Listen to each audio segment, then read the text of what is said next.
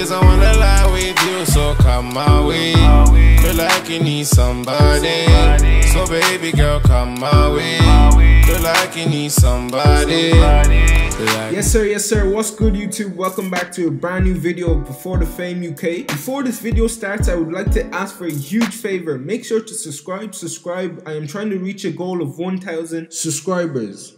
Today we will be documenting the Before the Fame journey of UK artist YXNG BANE. Before YXNG BANE would release his hit single Rihanna in 2017. No, can I tell you that I'm wanting you? I'm in love with the way you move, and I think you should have a drink or two. Truth is I wanna lie with you, so come.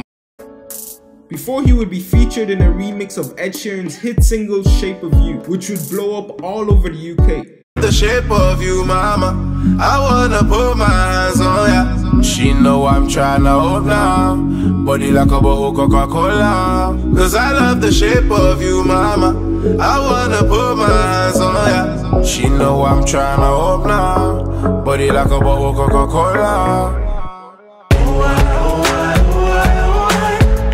I'm in love with your body. Without further ado, let's get right into it.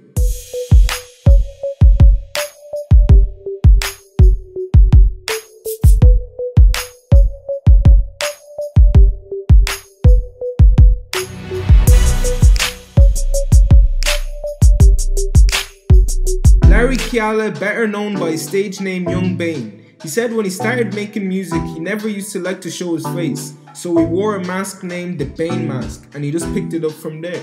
YXNG BANE, born on the 12th of April 1996 in Canning Town in East London.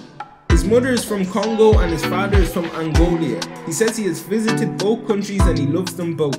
YXNG BANE started his musical career back in 2015 by uploading songs he would make onto SoundCloud. In January 2016, he released his debut EP named Full Moon.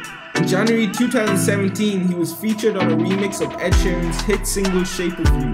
He said he intentionally was just a big fan of the song, and one day his manager called him saying do a remix. So he went to the studio and did one, and put it out, and the reaction he got was insane. He says it got the most views across platforms in the UK.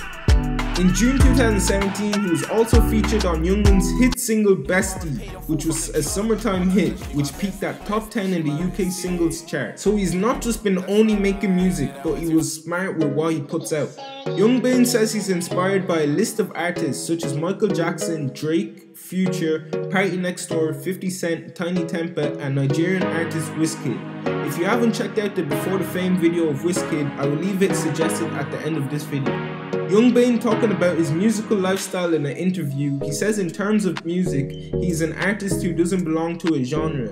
I express myself however I need to express myself. YXNG BANE has also collabed with Kojo Funds on their hit single Fine Wine, which was a certified silver hit, but his hit single with Youngin went platinum, which is a huge achievement.